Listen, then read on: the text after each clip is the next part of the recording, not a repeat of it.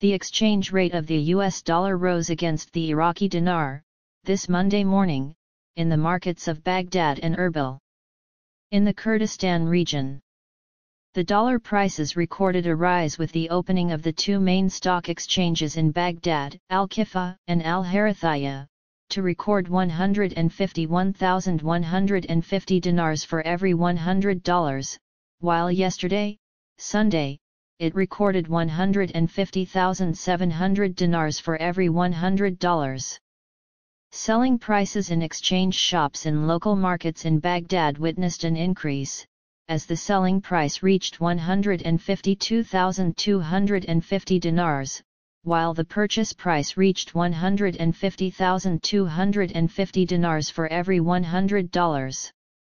In Erbil, the dollar also rose in exchange shops, where the selling price reached 151,200 dinars per dollar and the buying price reached 151,100 dinars per $100.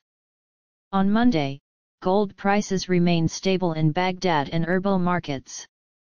According to a survey by news agency, gold prices on Baghdad's Al-Nair Street recorded a selling price of 577,000 IQD per mythical, equivalent to 5 grams for 21-karat gold, including Gulf, Turkish, and European varieties, with a buying price of 573,000 IQD. The selling price for 21-karat Iraqi gold was 547,000 IQD, with a buying price of 543,000 IQD.